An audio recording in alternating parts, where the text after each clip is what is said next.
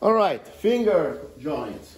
Fingers, very powerful. Now, be careful. When you use fingers for training, grab 2 fingers, no matter what, but never one. You can snap it. 2 is safer. Be careful also. This can snap. Now, normally I would grab the finger like that, like a grip, pistol grip. Give me that, okay?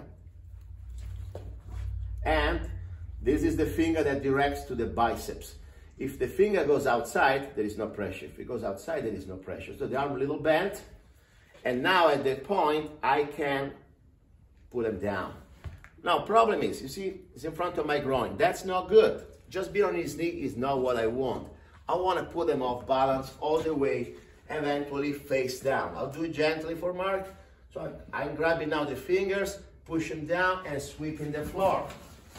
Now at that point, I can run, I can control it, whatever I want. Now, another way I like it too, I'm here. I can eventually also go on the outside.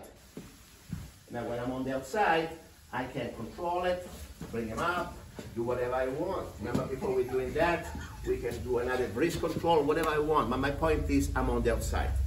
Now let's do something that's very practical also for handshake. So now he's shaking my hands. What is dangerous? Not just he can hurt my hand, that he can punch me now. So ideally, I decide what I want to do, but if I see things as in a bad shape, I like first of all to shake him down 45 degrees, this movement, put him off balance. So now you think he's in control, down is off balance. Could I strike him now? Yes, I can, but I'm still trying to be nice. I use the joint control on this stump, 1, and if I want now, I can use a pressure point control. Okay? Or, if you look at this one, now he's holding me very tough. I can't move it. All I have to do is get my fingers straight. Here, Mark, let's show. And so I isolate the thumb. In this way, with the finger straight, I have a little more relief. I can grab this thumb and control him. Simple as that.